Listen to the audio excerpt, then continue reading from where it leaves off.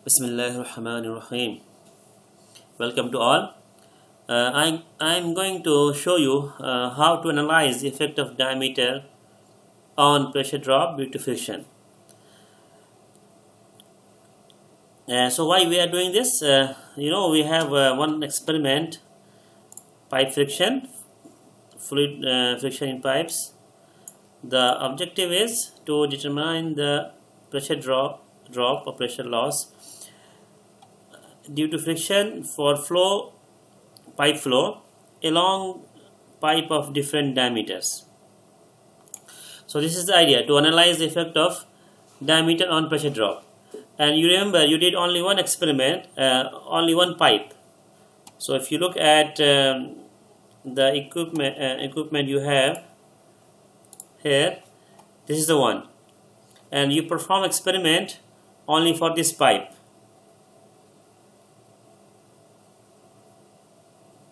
This one, and we cannot if you look at this setup, we don't have this for the same length for different diameter.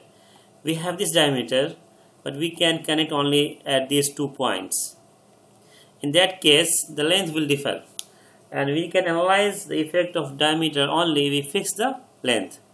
So now I have asked you in the report requirement to analyze the effect of diameter using simulation. And with my experience, I see that once this word comes, students become a little bit scared. Simulation part, how to do it. So I'm going to explain and how to do this one. Effect of diameter can be studied theoretically. So we are not going to do experiment. We will do the same Excel sheet you are already done in the first part. You see the Excel sheet here. These calculations you will do anyhow to compare your experimental pressure drop with that theoretical pressure drop. How you do that? This is your data, volume and time.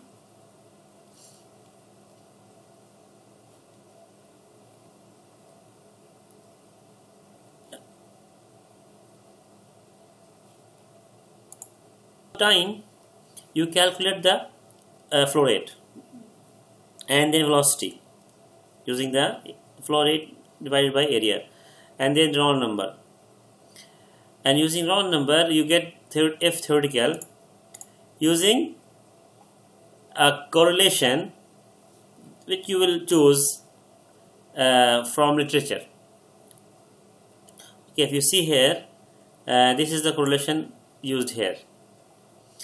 And then what do? You calculate the pressure drop using the equation that's rate between pressure drop and friction factor. So here the diameter is 0.0168. This is the first diameter.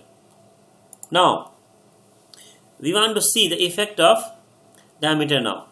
So what you have to do, if you see here, pressure drop is coupled with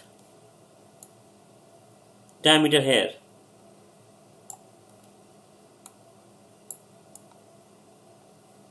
This is the diameter. So what we can do, we can just change the diameter here and we will get the pressure drop values for different flow rate. So as advised, these values are the diameter values in meter to see the effect. So what you are supposed to do, just change this value. Okay, so this is the for 0.0168. This is your experimental part. So this pressure drop, I can copy these values, copy, and then put it here.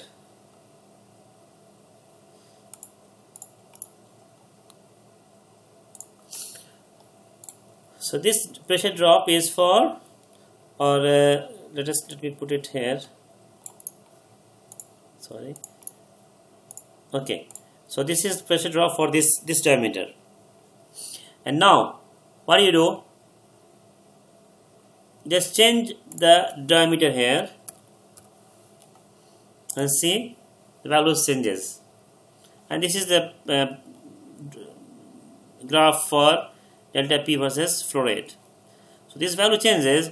What you can do, you can just copy this values and paste it here.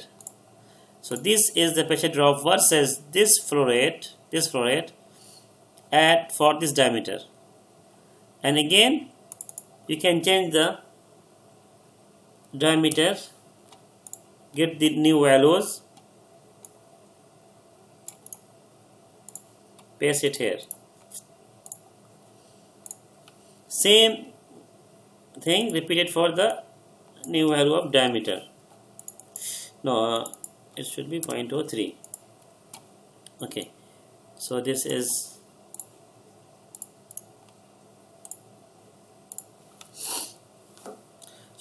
now we have pressure drop versus flow rate for these diameters. So if we look at this graph, okay, this is for the last one. Okay, what I can do, I can plot all of them together.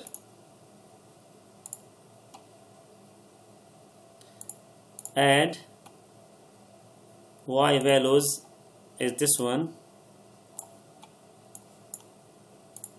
The x value is the flow rate. Okay, what's the series name? And the first one, diameter equals 0.0168 meter. Not 2, 1. Okay, this one was for the last one, 0.03. Okay,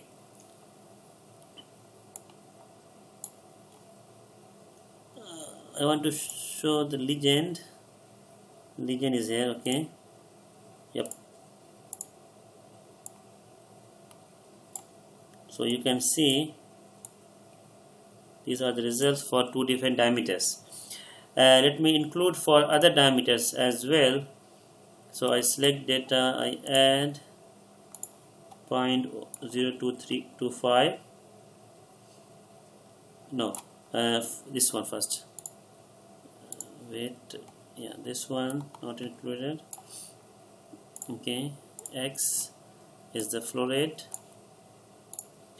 and then this is the diameter for 0.025.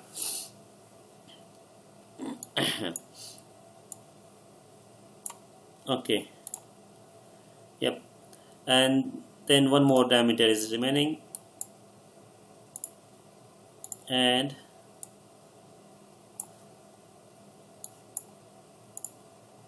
the flow rate is this.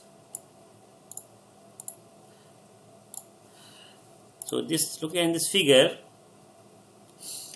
delta P versus flow rate at different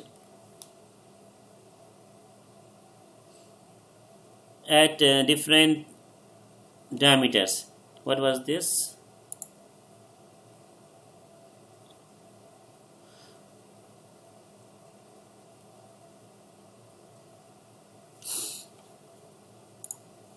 Yes, so we have values delta P versus flow rate for diameter 0.02, 0.03 and 0.168. We don't have for this one, so we will add this one as well. So let me add 0.025 and the flow rate. Okay, and series name, diameters equal 0.025 meter. So here is your results. Now what do you find?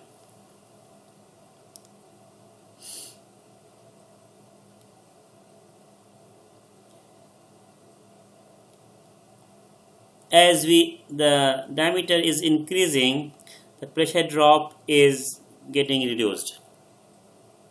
Does it make sense? This is for the smallest diameter. Then as diameter is getting reduced, pressure drop due to friction is less and less. So pressure drop is inversely proportional to the diameter of the pipe. So how to interpret this? Yes, it makes sense, because at one, see, if you fix the flow rate here and see the at different diameters, as the pressure drop, as the diameter is decreasing, pressure drop is increasing. Why? At same flow rate, different diameter means different area, higher velocity, higher the friction. So now one of the tasks is to establish a relation between pressure drop, delta P, and diameter. So how we can see that?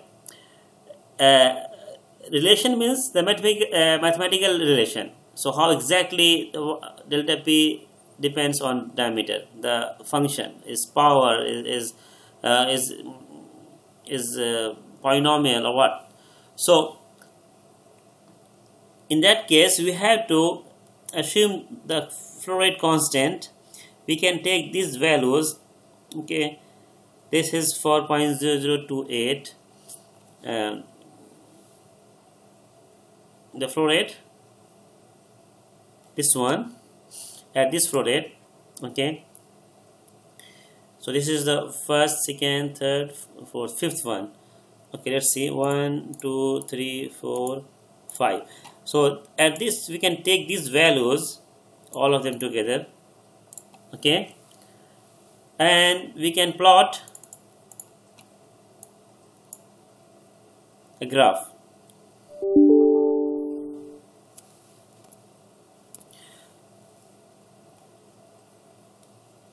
Okay, let us plot the graph for these values of pressure drop.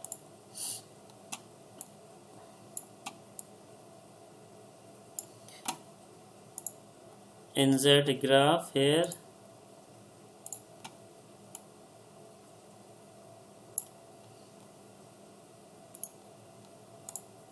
So just make sure the Y is this one. Okay, the X will be the diameters.